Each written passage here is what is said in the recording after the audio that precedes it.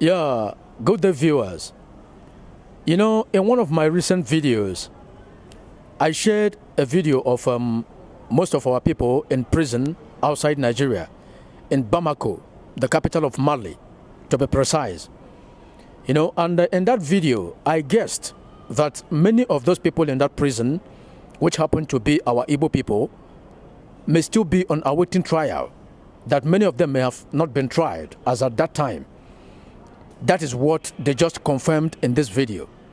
That many of them have been there for 1 year, 2 years, 3 years, 4 years, some even 5 years, even more than that, without being tried.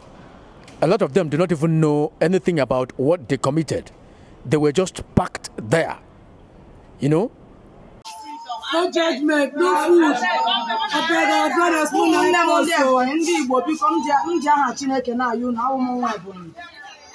I no go about 2 years and I want to close it. And I come na court, nothing. I use God to beg on a man and help on our people. You know, see that here. Nigerian people with their beg for help. We don't Mali prison. We are many with more than 60 for here, Nigerian women. We are more than 60 or 100. And they judge, we dey here, some day here 3 years, 4 years, 5 years, no judgment. Hungry. Then those that maltreat us anyhow. Please, we need help. Nigerian people, anyhow you people can help us for this prison. Please, it suffer too much for our head. Please, I beg Nigeria, please, government. Why does this kind of a thing happen? Most of these things happen because of the type of leaders we have in Nigeria. To me, I will say that it happens because of the unseriousness in the type of leaders we have in Nigeria. Because if we have serious leaders that cares about their people, that cares about the affairs of their people, there is supposed to be a committee, there is supposed to be a government body that will just focus on working on most of these things. Find out what is wrong, find out what really happened. Most of all these people that have been there for a long time without trial, why?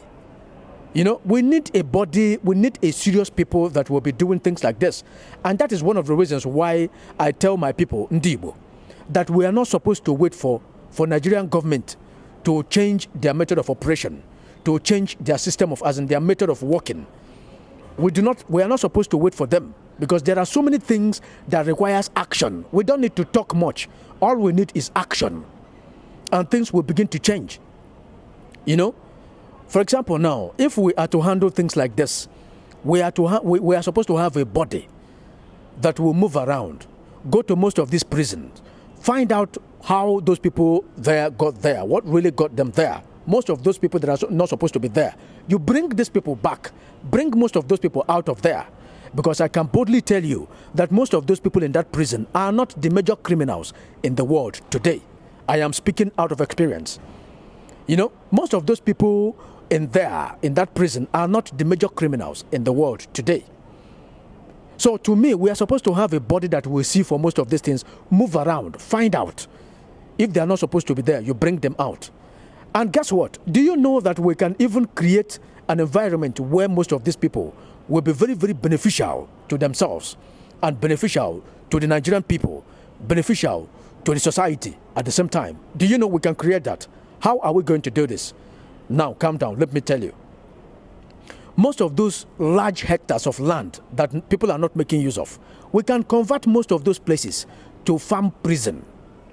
We can convert most of those places to farm prison. How are we going to do this? We organize that place in a way that most of those people will be brought out of that prison to work in those government farms. You know, first of all, that will create massive employment, because you will need security personnel to take care of most of those people. That is one side of the employment. You will need different professional doctors, different nurses, different cooks, different high-level professionals to take care of most of all those people. The cooks, I mean, is that you are not just going to bring them out and expect them to work in the prison or work in the farm, and because they have been in the prison or because they are prisoners, you don't give them food. No, you don't dare that. Whatever thing that normal human being that does not have anything to do with the prison enjoys outside, you provide it for them. Even to the extent that you create different bank accounts for them with a certain bank that at the end of the day, whatever services they render there, you pay them for it. But they spend, the only difference between them and the normal people outside is that whatever thing they enjoy it in that farm. You build better structures for them there. They will keep working until their time expires. And it is not that they will work from maybe from morning till night without stopping or without whatever thing because they are prisoners. No. They work like normal human being. And they get paid like normal human being. The only difference is that the money that they will be paid may not be up to the money that the people outside prison are being paid. You understand me? But you pay them, you create account for them, you pay them. That will prepare them very, very well. So that whenever they come out from that prison, you will never see many of them go back to that same crime, because they must have worked out a large amount of money that will take care of their need, that will even start business for some of them. And you will find out that at the end of the day, many of those people that may have participated in that farm work due to that prison stuff will not even like to come out. Because of the money they are being paid there, a lot of them will want to continue getting the money. You know, so you provide most of all these things for these people, and you will discover that at the end of the day, even if it is ordinary yam, only yam or cassava or tomato that most of these people decide, or that the government decides for these people to be cultivating for them, you will discover that at the end of the day, the size of the produce that will come out from that their farming will be larger than what the whole country will need. And at the end of the day, you will discover that you will not have any other choice than to use the one that the country will use, and then you export, you know, to other countries where they are needed. And I will tell you that no matter the large number of more people you employ to take care of these people, the proceeds of those farm produce they will produce from there, whatever thing that will be made from that sales will be more than enough to settle or to take care of the payment of whatever number of people you will employ. I'm just saying this because those people can be useful in a way, as in more better ways than just languishing in those prisons. And I can tell you out of experience that most people there, those people in that prison are not the major criminals. I have said this and I'll keep saying it. Because let me come from the angle of the government. A lot of people in government today steals more than those people in the prison. How do they do this? The only difference is that they don't use the guns, they don't use the machetes, they don't use most of the dangerous weapons. But I can tell you that a lot of them steals more than the people in prison. The only difference is that their own gun, their own dangerous weapon is the biro, the pen. And I can tell you that if you check very well, a lot of those people that steals with biro have caused a lot of more havoc than those people that are in the prison because of the gun. Even more than those people that are in the prison because of different dangerous activities. Why did I say this? For example, if you come to the health sector, there are certain things that are supposed to have been implemented that would have saved a lot of lives in the country, but they were not implemented. Why? They were not implemented not because of the fact that the money was not provided. The money was provided, but it was cornered. It was channeled into a different account, a different private business, instead of what it is supposed to be used for. You know, so because of that non-implementation of those policies or those whatever thing that are supposed to save a lot of the people, especially the poor, a lot of them died because of those things. Tell me how many number of criminals that must have killed a lot of people in that way. You know, okay, coming from the side of the military, I will remind you that there has been that record that there's been several billions that have been budgeted for the procurement of different sophisticated weapons to take care of, as in that will help the army, help the officers to handle that issue of insecurity permanently. What happened to the money? Most of those top service chiefs, according to record, they diverted those funds into building, as in they diverted it to building different universities in their different villages, in their different places, leaving that reason why that money was budgeted. Just like that. At the end of the day, that insecurity escalated, that it stopped a lot of farmers from going to farm. The same reason why a lot of people have died in the country today, because they do not see anything to eat. Even the ones that are available in the market are so expensive that even the rich are complaining, the rich are crying. That is one other example. You understand me? So I can tell you that most of those people in the prison are not the only criminals in the society today. And if you want to touch the most dangerous side, the spiritual side of it, I will tell you out of experience that there are so many things going on in the world today that you will never understand. A lot of people will never understand until you fall a victim of those things in the hands of the people that are into that business. Honestly.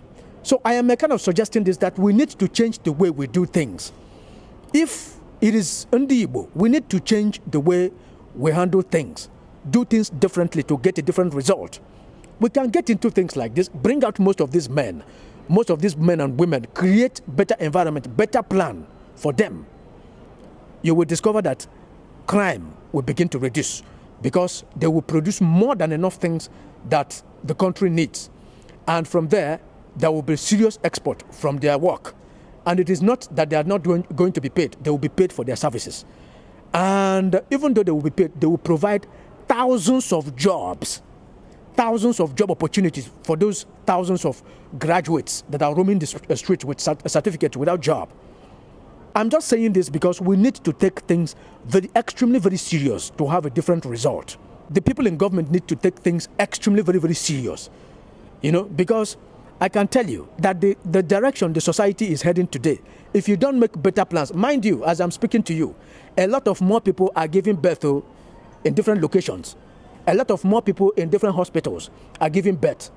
So to make arrangements to accommodate everybody is not a game of children. Honestly. I'm not saying this because most of all those people there, I don't see any reason why they should be there for 1 year, 2 years, 3 years without trial. It is uncalled for. Check very well. If you can find anybody from either America, anybody from Canada, anybody from most of these developed countries, from any of the Asian developed countries, if you can find any of them in any prison anywhere, spend like 1 year, 2 years, 3 years without trial, I doubt it can never happen. Why? It cannot happen because their people are very serious with them. You can't just keep them there without trial. You don't dare it. But most of all these things happen to Nigerians because of the type of leaders, the system of governance we have. That we only have the type of leaders that are very interested in looting the money, stealing the country dry, without using it for something very important for the people. And that is one of the reasons why most of the times I suggest that we need younger generation, younger people, younger blood that are extremely very interested in making things work, to handle the affairs of whatever country, whatever region, whatever thing we do. And you will see that different ideas, different new things will be brought in that will change the system. It mustn't just be the way it has been, the old ways it has been. No, things got to be done differently to get different result.